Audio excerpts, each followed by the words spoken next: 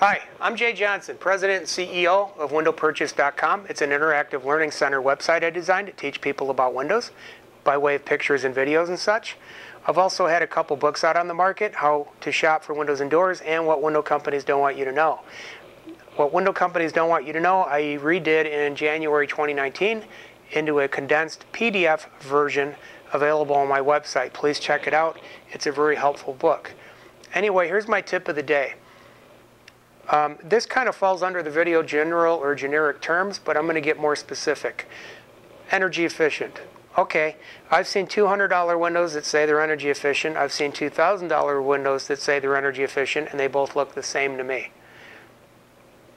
So what's going on? Why don't I just go get the $250 window and call it a day? Well, because I know that there's different ratings on Windows, and that is way too vague just to say Windows energy efficient. So here's where I'm going with this. One of the entities that sets up the criteria under which independent laboratories have to follow to test windows, doors, and skylights is called the NFRC. Now, National Fenestration Rating Council. Fenestration is a French word, fenestrat, and it means an opening. So, when you cut a hole in the wall or build a new home and there's a hole in the wall, what are you going to put there? Well, usually a window or door.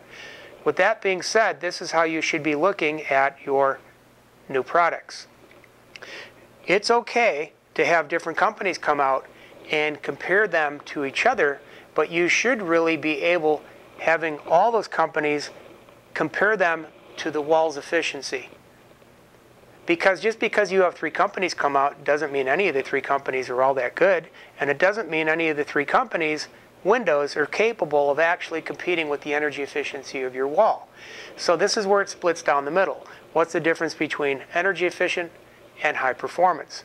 High performance gets into a category all by its own, and it's a product that's actually made so well it physically does a very good job at coming as close to the wall's efficiency rating as possible. And that's the whole thing you're trying to do.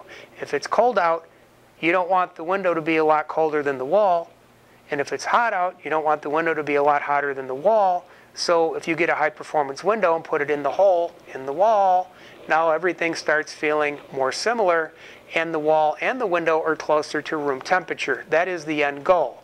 Don't assume just because you go out and buy a new window that's called energy efficient or thermal pane that it's going to do the job the wall's doing. You have to know what you're doing.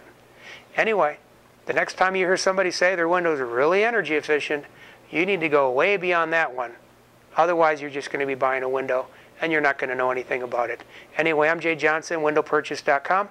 Please subscribe to my website if you find my videos helpful. Thank you so much.